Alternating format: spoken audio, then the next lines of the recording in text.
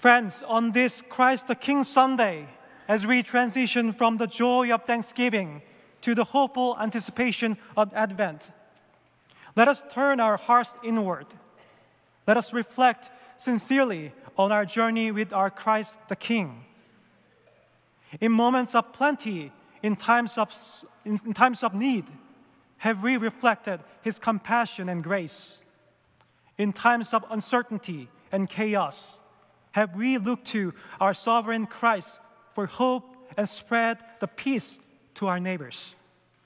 As we approach this time of confession, may this time be a time of genuine introspection and renewal. And let us seek forgiveness for our doubts and stubbornness and find encouragement in our Christ's boundless love and mercy. So please join me in the prayer of confession, first together and then in silence.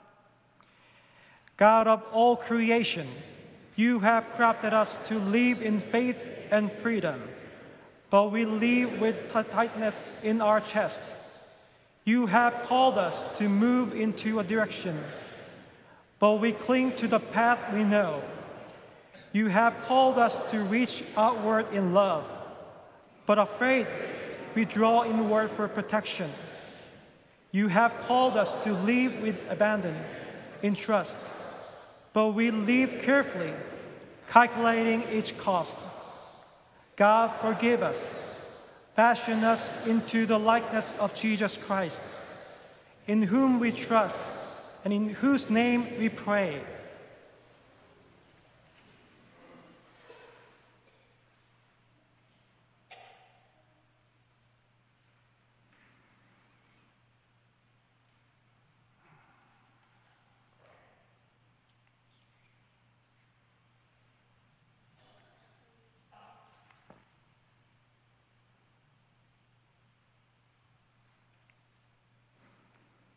Amen. Friends, hear the good news. In Christ, our sovereign King, grace abounds. Through His life, death, and resurrection, we are forgiven and reconciled to God. As the Lord of history and Judge of all, Christ extends to us mercy and grace unending. So let us rejoice and be glad, for in Jesus Christ we are forgiven. In Him, the forces of evil are overcome, and His kingdom of peace and justice is our eternal home. Thanks be to God.